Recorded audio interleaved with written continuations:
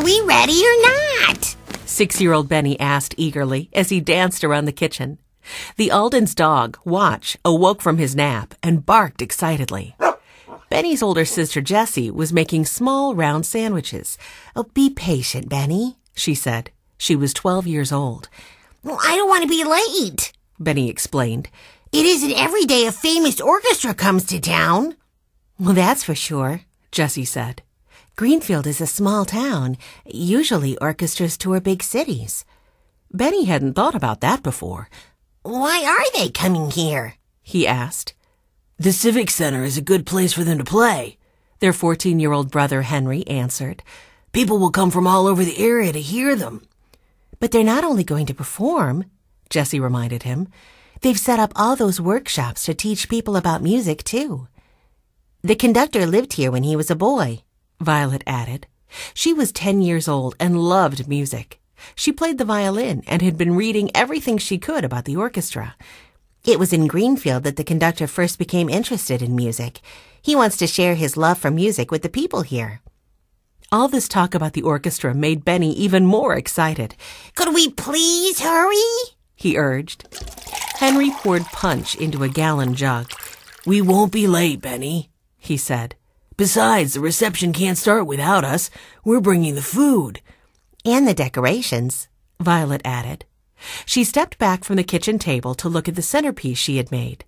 Cardboard musical instruments circled colorful spring flowers. There, she said.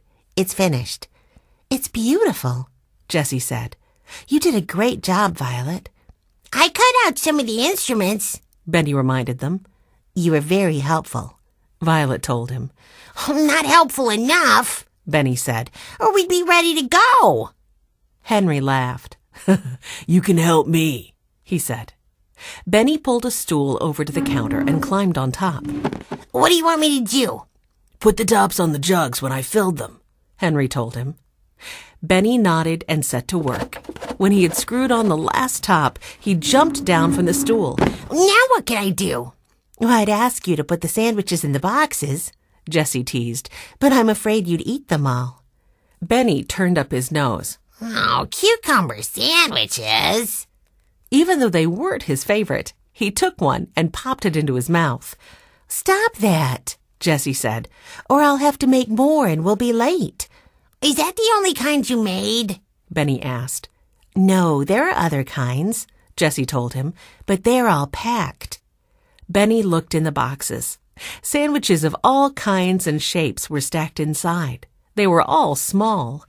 I like big sandwiches, he said. Jessie began putting the lids on the boxes. These are tea sandwiches, she said, to serve at afternoon parties. They look pretty on the plates, Violet added. Oh, I don't care how they look, Benny said. Just do they taste good? Everyone laughed. They knew how much Benny liked to eat. That does it, Jessie said as she covered the last box. So what are we waiting for? Benny asked. Grandfather, Henry answered. Mr. Alden had gone to pick up Sue Lee. The Aldens' cousins, Joe and Alice, had adopted her from an orphanage in Korea. The Aldens were orphans, too. They had lived alone in a boxcar until their grandfather had found them and taken them in. They were very happy living with him. Just then, Grandfather Alden came in from outside. 7-year-old Sue Lee was with him. You look pretty, Sue Lee, Violet said to the girl.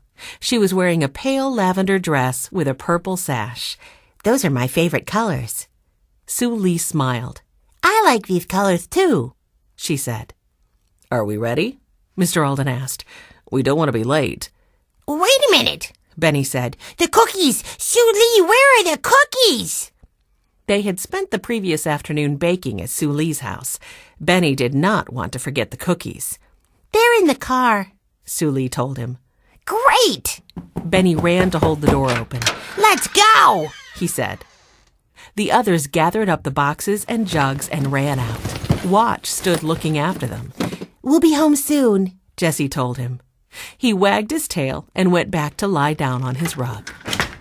Once the boxes were stacked in the back of the station wagon, the Aldens climbed inside. Off to the Civic Center,